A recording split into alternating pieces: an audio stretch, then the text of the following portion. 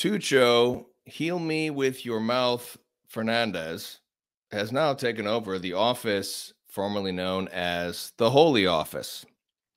And he has just given his most recent decree, which is, of course, an interview, not in Latin, without any theological distinctions. And, of course, the most pressing issue is homosexual marriages. That and more on the Guild Family Stream.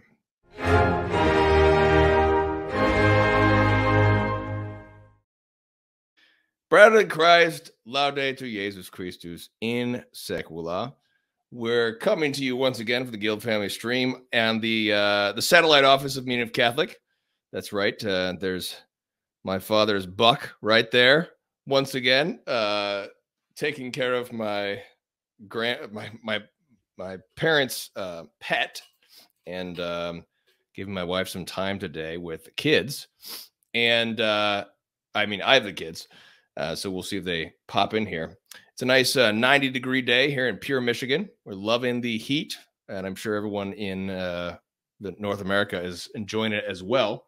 This is an international guild community, and we put money into this so that it can support the people who work for this apostolate, and it can also help us supplement our existing local Catholic communities with an international online community, which is meant to help us truly be a guild.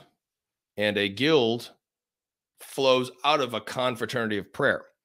The soul of our apostolate is the Fellowship of St. Anthony, which is a group of lay people offering up penances and prayers for the clergy and seminarians. And the rest of our apostolate all just invokes our lay patrons every day. But the hope is that we can really start to really build an institution here online so that it'll help us build things in the local community. The most exciting next thing is going to be Mary Queen of the Home Academy, which is going to be an online homeschool and adult. So it's going to be high school level and adult level formation, various online courses, which are a collaborative effort of various people across the world, offering up supplemental educational formation for homeschoolers. So this is going to help especially Catholics who are homeschoolers, but they don't have access to a homeschool co-op where they can really help other Catholics can help with that. One of the things we just started, what we're starting this Saturday is the Latin group. That's what I'm really excited about. That's going to be led by Dr. Jennifer Bryson. She's currently in Vienna right now, and it's really exciting because she's able to actually get the time zone over in the Oceania area, Malaysia, Philippines, Australia, New Zealand, and all of that area, which is very difficult for me to get that time zone just because it's 12, 13 hours ahead. So it's difficult to coordinate that. So we're really excited to have Dr. Bryson. She's going to be leading the Latin group, the Latin study group. And there will be two of them. The first one will start this Saturday. That'll be 11 a.m. Eastern time. And then there will be another one that'll start in August, and that will be the Oceania region as well.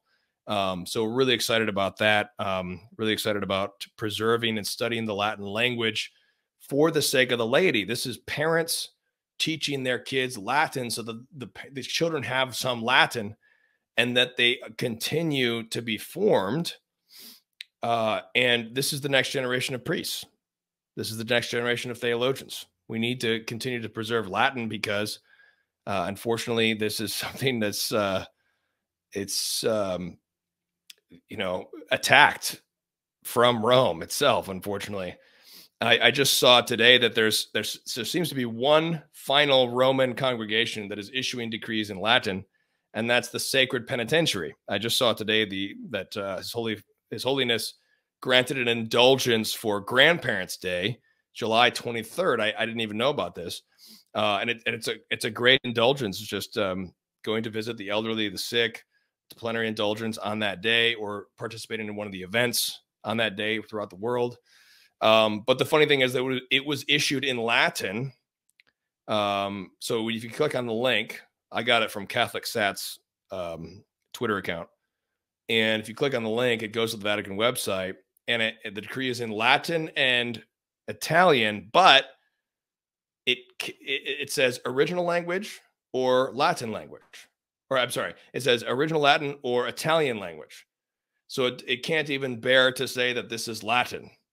It's just wild. There's sort of this anti-Roman bias against the Roman tongue in Rome. That's how much of a wild world we live in. So we're going to talk about that and Tucho Fernandez and all of your other questions, all of your comments, any thoughts, questions, anything you have during the Guild family stream. And if you want that, you can go to meaningofcatholic.com/register, and you can join our Guild community, our international community of Catholics against the Marxists, and help to build an online institution against the Marxists, which will help support the local community, building that local culture in your parish and your village, your state, your city, your community.